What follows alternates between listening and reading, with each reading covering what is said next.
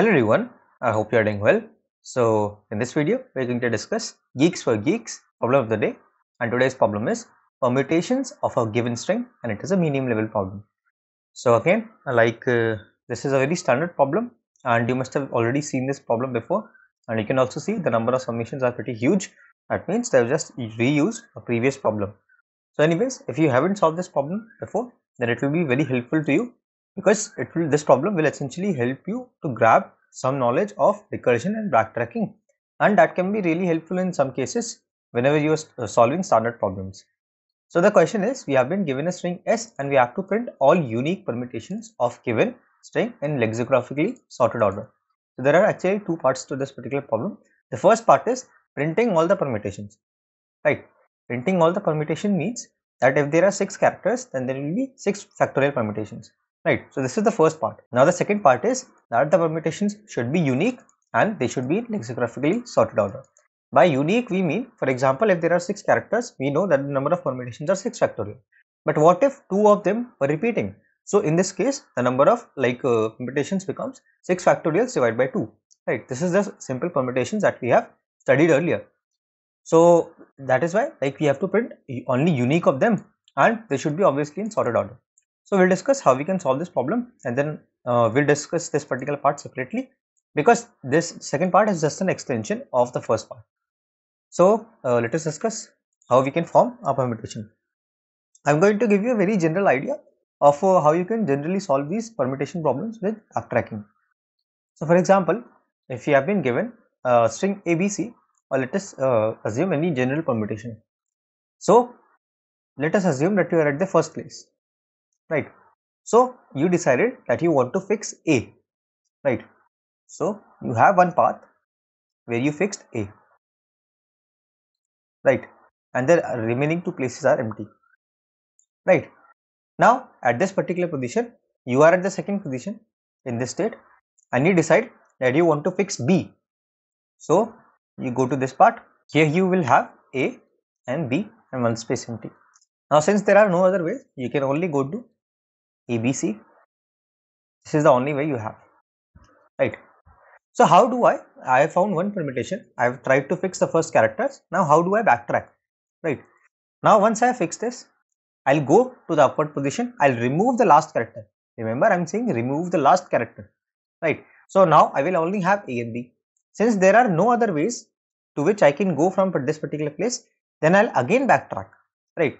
So B will be removed. So when I come to this particular position, now my second choice is to have C, right? So remember, if I have taken A and the original string was ABC, so I've already taken A, so this cannot be taken again. Now I have B and C.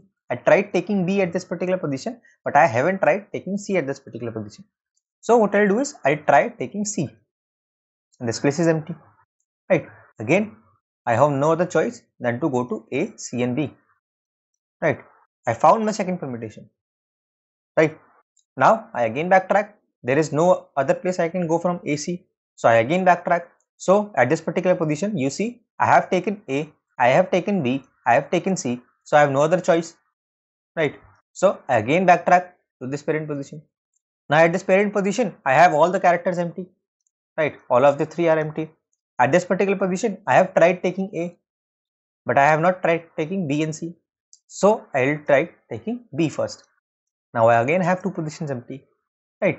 So again at this particular position, since I have taken B now, you will see that if A, B and C were the characters that I had, now I have taken B. Now I have not taken the first character. Till now what was happening was, we were taking characters only from the starting and the remaining characters were all that we had. But in this particular case, we have taken the second character first. So now we need to take the first character, right? So the point I am trying to convey is that you might have a case where you have several characters like this, and you might have taken some character from between. So each time you want to decide on the next character that you want to take, you will have to traverse the whole list, right? This is what I am trying to say.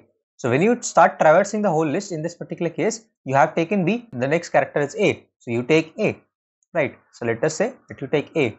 So we have B, and then A, and then one space empty. So now you have no other choice than to take C. So this is the next permutation. Now you backtrack, no other choice from here. Again backtrack, there is still one choice from here.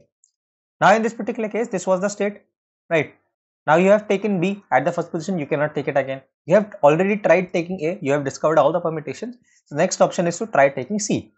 So from here, you can take B and then C and then one space empty. Then you go to the next step, then you have B, C and A.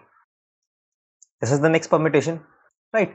Similarly, for this particular part, I'll do the same thing, right? Exact similar thing, it's just that C will be taken first. So I've used multiple keywords here, that is I will backtrack or I will remove the last character or I'll like check which of the characters I have not taken yet, right? These are the several things that I have discussed. Now how do we actually do this or how do we actually implement this, right? So it's not very difficult. The first keyword that I used was backtrack, right? Backtrack is nothing, it's just a fancy keyword. If you make, for example, if you are at this particular position, you make a recursive call to the same function, right? At some point of time, if you have implemented your recursion correctly with a base case, right? If there are no base case, recursion will go on indefinitely. If there is a base case, at some point of time, this recursion call, this particular function call will be completely executed and the control will get back to the original caller function, right? And this will be true for every function, right? Every recursive call. So this particular point is known as backtracking, going back to the previous state. Now, when you come back to the previous state, for example, let us consider this particular case. So, what is the current state here? I had 3 characters. I have taken B. I cannot take it again, obviously. So, I start traversing from the first position. Now, what I do, I want to take A. So, let us have a string. Let us say we have a current string and we take A, right? So, we have taken A. Now we need some sort of mechanism to store that this is the character that I have taken and I cannot take it again, right? So let us have a visited array and let's say I have taken A. So right now I am writing it as A, but we need to talk about more in terms of indexing because there can be several A's, right? There can be an A like this as well. So we have to talk about more in terms of indexing. So let us say this is the visited A and I mark it as visited. Then I'll call the traverse function or whatever function you have or the backtracking function or a helper function, you can call it anything, right? So what is happening here? I had the string B, I tried to traverse the whole string, I found that A was not taken yet, so I take A, that is why I push back into my current string. So my current string becomes BA. I set my A as visited. Why? Because now I want to show that this particular string has been visited and I cannot take it further, right? So my current string becomes BA and I call the traverse function to just go on to the next character, right? So I figured out the first 2 characters, now I want to figure out this last character. So what happens when I get back to this particular position after calling the function? After this function call has been executed, I'll get to the next line and this is called backtracking, right? When my control gets back to this particular function, what I need to do now? We have already discussed, we tried fixing A, now we have to try fixing C, right? So we will first of all we will remove this particular character from my current string. Why? Because if my current string was BA and I tried to like push back C after it, this is not a valid case and this is a permutation that we have already discovered. So the first step is to remove A so that my current string becomes B. So basically I'll have to do something. Let's say I'll do pop back, right? So I'll remove the last character from my string. Now since I have removed that particular character, I also have to set it as not visited. Since I have removed that character and that particular character is no longer in my string, I have to set it as not visited, right? So once you are done with all of this, my traverse function is automatically going to take care of all the things. So till now we have removed A, right? We first of all appended A and then discovered all the paths and then we have removed A. So now our next task is to traverse through all the other characters. I have tried A, I cannot take B, so I move into the next position, that is C. So now I do the same thing. Instead of appending A and marking A as visited, I'll append C and mark C as visited and again call the traverse function, right? So my traverse function is automatically going to take care of all the things. Why? Because this is going to get implemented in the same way for every position. Currently I was doing it for the second position, but it will automatically get implemented for all the remaining positions. This is the power of recursion, right? we divide the problem into smaller sub-problems and then it gets taken care of automatically. So to visit all the other characters other than A as well, what we'll have to do is, we'll have to make a loop starting from 0 till the size of string, and instead of A, here we'll have S of I, right? We will append S of I. We will mark I as visited, the index visited, right? So that our code becomes more modular. This is how you can solve this particular problem. Now the second part is, we have discussed how we can form permutations. The second part is, we want to make sure two things, that they are unique and they are sorted, right? So first let us discuss sorted. So there are actually like multiple ways of making these two conditions satisfied, but you will observe one thing, that if the characters or the string was initially sorted, so you will see that since we are traversing from one end, starting from left to right, character A will always be traversed before character B, right? So we will have all the strings starting with A before all the strings starting with B.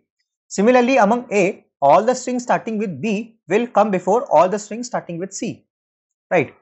So this way, if the original string is sorted, then the permutations will automatically become sorted if we don't have to do anything for it, right? What about unique? So for this, for example, if you have multiple string like this, ABB, ABB, right? So what you can just do is, you can just traverse to the final answer vector and you can just take one of them. If multiple of them are same, you can just take one of them, right? So this is something you can do. Now an alternate approach to this is, instead of storing it in an answer vector, we create an answer set, right? We create an answer set, and instead of pushing back the values into my answer vector, I push back into my answer set. So both of the conditions will get satisfied automatically, and there will be not a very huge difference in the complexity. So it is completely okay to use a set, right? So let me just show you the code for this particular problem now. What I've done, I've created a set of 4 answers, right? I'll be using the second approach where I just maintain a set, and it is easier to like maintain all the elements in unique and sorted order. So I create n variable n, which is the size of the string, and I create a visited vector. Now this is my traverse function. We'll discuss it later on, but let us see what we have here. So I call the traverse function starting from position 0, and I have not taken any characters till now, so I pass an empty string. Now at the end, let me just show you this part. I create a vector which is to return. So I am going to return this particular vector to my main function, and I just traverse the set and I push back all the values into my to return vector, and I just return to return. So once I have all the values in my answer set, I'll be able to fill all those values into my to return vector. So let us see how does this answer set gets filled. So once I call this function at position 0, first of all, whenever I get inside this function, I have a base case. When I'm at p is equals to n means that I have tried taking all the characters and my current string has a size of n. So once I have pushed back it, I return directly from here. Otherwise, what I do is, I just try traversing through all the characters one by one. If that particular character is not visited, I mark it as visited. I push back that particular character into my current string and I call the traverse function. So I've divided the problem into smaller problem. I fix one character and I just move back like one position further, so that the remaining string that I have to traverse is one position less. So I go to p plus 1 and I pass my current string. Since now I have come back to this particular position, I need to remove this character from my current string. So I just pop back it and I just mark my visited of I as 0, right? So once this is done, my further characters will get visited because of this particular loop. I have tried taking one character, then I move on to the next character and so on. So this way I'll be able to visit all the characters, and let me just submit and show it to you that this works.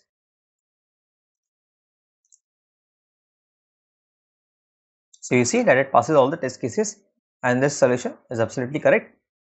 And do drop a like and share your thoughts in the comments what you felt about the problem or any general thing you would like to share, because your engagement with this particular video really helps the YouTube algorithm to understand that this video is actually helpful for you, and it will be able to reach more and more of people like you who want to keep solving new problems. I hope that you guys were able to understand the solution. If you guys did, then consider dropping a like on this video, and don't forget to subscribe to this channel. It's always free of cost, and you can always unsubscribe if you don't find the videos interesting later. So till the next video drops, keep coding, stay safe, bye bye.